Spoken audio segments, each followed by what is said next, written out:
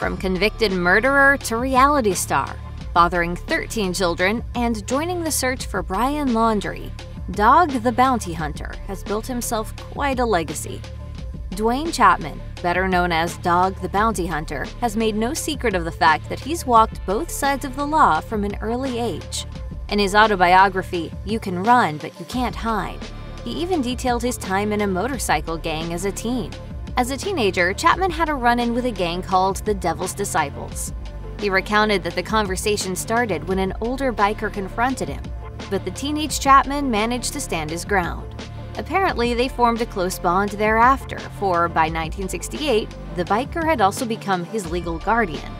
On their way to the deep Southwest, the gang fought another gang along the way.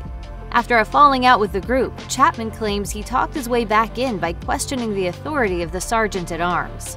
This brazen move paid off for the young gang member, as he reports that his companions laughed and awarded him full membership. However, he very quickly lost interest in being a biker, so he kicked his mentor in the chest and left the gang. It wasn't a clean break though, and Chapman said he was already too deep into the lifestyle to leave it behind with his patches. Before he was Dog the Bounty Hunter, he was Dog the Petty Criminal. In his memoir, Duane Chapman wrote about one particular night that would haunt him for the rest of his days. September 15, 1976. Against his wife's wishes, Chapman went out that night. While partying with some friends, someone in Dog's party suggested they rob a man named Jerry Lee Oliver. He initially protested, but when members of his party promised they'd score a lot of cannabis as a result of the crime, they headed to Oliver's house. Chapman recalled that he and Oliver were good friends, and knowing he'd be recognized, Chapman stayed in the car. Shortly after the robbery commenced, the plan went terribly wrong. Chapman heard a gunshot, and his buddies came running out of the house. Oliver died later that night. Chapman said that his companions took him home. He called an ambulance, and then he confessed everything to his wife. While speaking to his wife, his phone was still off the hook, and the 911 operator heard his confession. If you're there when he steals a candy bar, you're just as guilty. And in Texas, that was the law. He was ultimately charged, convicted, and sentenced to 5 years in the Huntsville State Penitentiary. Reflecting on his time in prison, Chapman wrote, "I got the education of a lifetime in Huntsville. It prepared me to confront any situation. It was a time when every choice had a sudden and often horrible end result." In his autobiography, Duane Chapman tells the story of how he became Dog the Bounty Hunter. Unsurprisingly, his unconventional career had an even more unconventional start. After getting out of jail and meeting the woman who would ultimately become his next wife, Chapman wrote that he had turned his life around and found his niche, selling Kirby vacuum cleaners. Before long, his first wife began demanding that he pay her child support, which he refused. Eventually, Chapman wound up in court, where a judge made it quite clear that he needed to contribute to the support of his children. He said that he didn't have the money, and that's when the judge made him an offer he couldn't refuse. While he'd been in jail, he had played a part in the recapture of another inmate. That led the judge to offer a deal. If he found a particular individual that the court was looking for, the bounty would go toward paying the child support he owed. He found the guy, and in his autobiography, reflected that the judge was so impressed that he put him in touch with a bail bondsman. Chapman views these events as a life-changing transaction, writing, "I was completely convinced defending the law was a better choice." Dog the Bounty Hunter turned into a television star after gaining attention for his involvement in the recapture of Andrew Lester. Lester had fled the U.S. from Mexico in the wake of a rape trial, and when he was apprehended by the bounty hunter, Chapman and his assistants were arrested as well. The reason for Chapman's arrest was that bounty hunting is viewed a little differently in Mexico. As a police spokesperson explained to The Guardian, "In our country, it is not allowed to go around just abducting people like that." While in custody, Chapman told News Nation he continued making the best of the situation. The immigration officers came every morning to get me at the cell and brought me down to their office, and I trained them how to hunt. The initial charges were dropped, with a judge ruling that prosecutors had dropped the ball when it came to getting to court in a timely fashion. That verdict was appealed, and in 2006, it was widely reported that Chapman had been arrested in Hawaii in relation to the charges. Even more charges were filed, and according to the Chicago Tribune, Chapman posted bail on charges of deprivation of liberty. The possibility of extradition hung over him until 2007, at which point Mexico canceled the warrants for his arrest. He was freed from the threat of extradition and was even free to visit Mexico again. In 2007, Dog the Bounty Hunter briefly disappeared from television lineups amid a massive controversy. National Enquirer published a recording in which Duane Chapman repeatedly used a racial slur while speaking with his son. He, of course, ended up back on television and told CNN he wholeheartedly believed that the use of racist words did not make him a racist. He explained, "Not one black person to this day has walked up to me and said anything bad. It's all been the whites." He went on to explain that, given his track record on both sides of the law, his use of controversial language shouldn't come as a particular surprise to the public. However, the controversy did not end there. In 2021, his family made headlines again when his daughter, Bonnie, claimed she hadn't been invited to her father's wedding to Francie Frayne because she supported the Black Lives Matter movement. Bonnie elaborated that her father was also homophobic and unfaithful to his previous wife, Beth.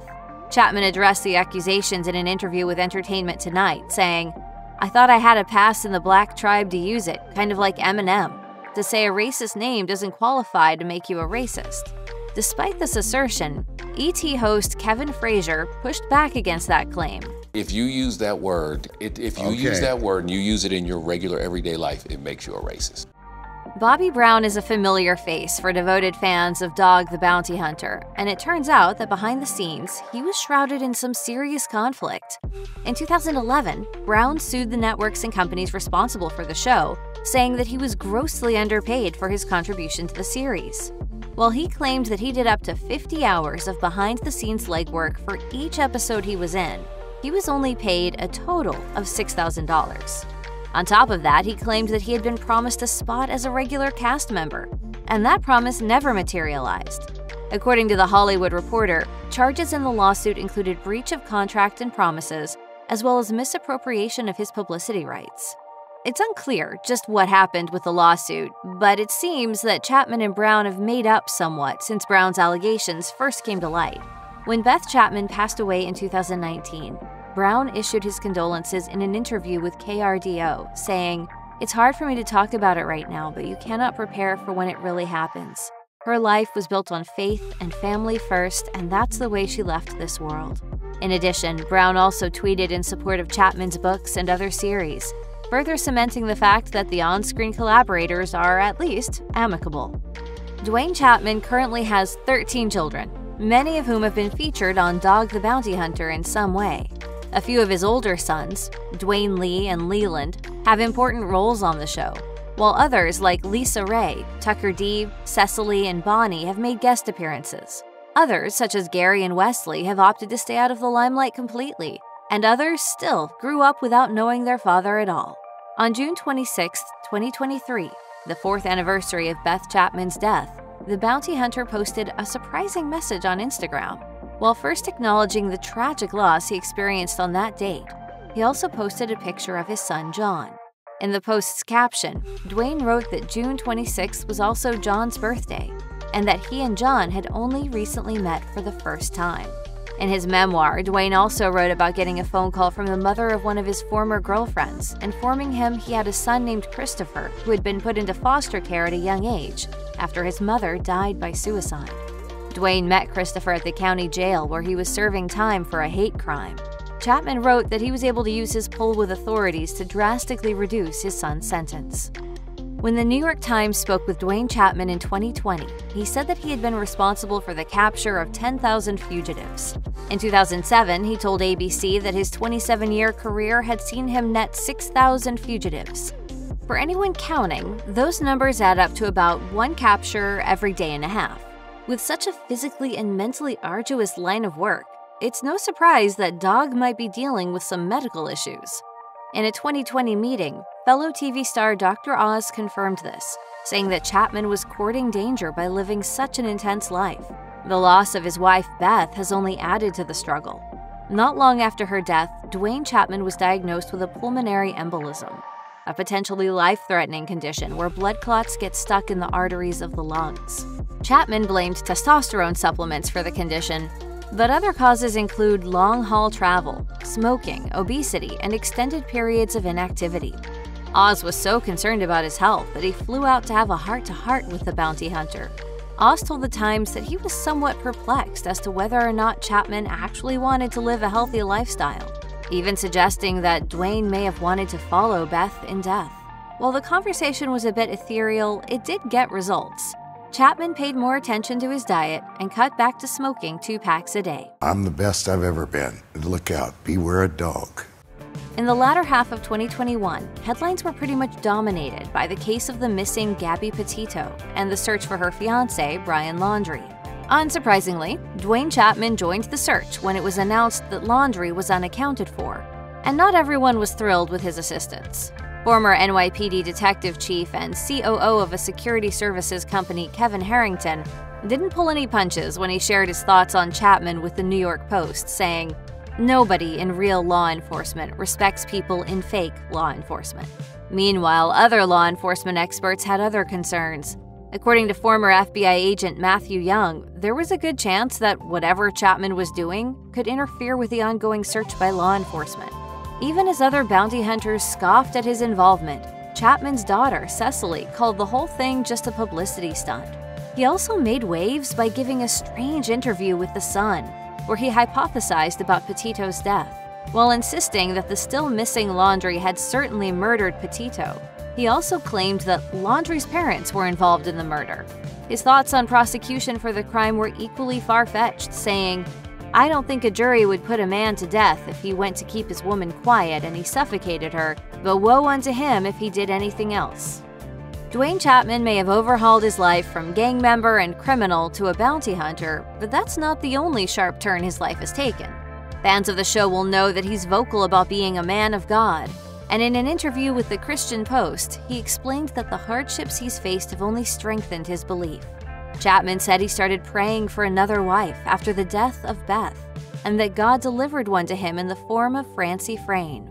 According to Coastal Breeze News, the couple even relocated to Florida to be closer to their church of choice and to establish a society to help trafficked women. Not all of his preaching has been so New Testament inspired, though. According to Deadline, in 2022, he brought some Old Testament fire and brimstone to an evangelical Christian conference called Opening the Heavens. In it, he questioned how God could allow the election of Joe Biden. After telling a tangentially related parable, his statements got even more divisive. He explained, "Hitler committed suicide. And do you know why? Because he was caught. And you know what's going to happen? They're going to catch these cheaters. And I'm not saying with my tongue or my mouth that he's going to commit suicide, but you never know." Needless to say, not everyone was pleased with his comments.